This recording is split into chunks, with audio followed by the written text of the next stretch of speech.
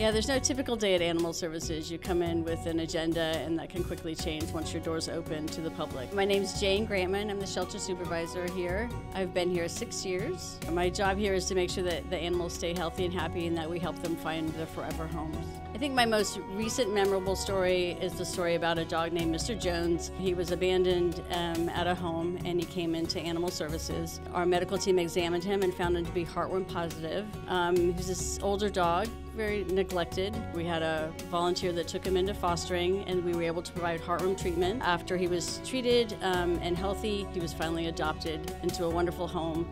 They just sent a follow-up note saying how happy they are, what a perfect dog he is for them. And it's stories like that. It's watching a dog come in and not the greatest of health or behavior and just watch them blossom in a foster home and then find their forever family. That makes this job worth it. My name is Darlene Castleman. I work here at Alachua County Animal Services. I am one of the investigators for the county. My daily duties are to investigate animal cruelty, abuse, aggressive and dangerous dog cases within the county. I worked at Animal Services back in 2002-2003 as a kennel technician. I then moved up to an Animal Services investigator at that point, where I was a little bit more involved with the community. And sometimes the situations that we walk into aren't the best. Sometimes we're able to take that situation and make it into a better situation, come up with a better solution and resolution for the owner and for the animal. And that way the animal can stay in the home and we can follow up and make sure that everything is going well, and they can also reach out to us if they need anything.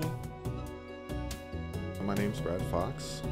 I've been working for Alachua County Animal Services for 14 years. I've been working around animals for over 35 years. I am currently an Animal Services investigator. Well, we go out in the field. We run all the calls that are called in by the public, so we will check on the conditions of animals, make sure the animals are in good well-being, good shape. We make sure the animals have proper shelter, they have a good body weight, they're being provided food and water. There's plenty of good memories, happy stories and things. I actually had gotten a call to assist the fire department.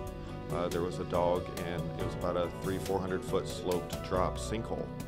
The dog was about halfway down. I had suggested myself going down, basically kind of rappelled down a little bit this sinkhole. Was able to contain the dog safely, pulled the dog up. It was a beautiful, large yellow lab. Dog was very scared. Once we got up there, noted that the dog also had a microchip. With that, I was able to locate the owner, who had actually been missing their dog for over 5 days. They were very tearful and very excited and happy that we were able to reunite them with their dog.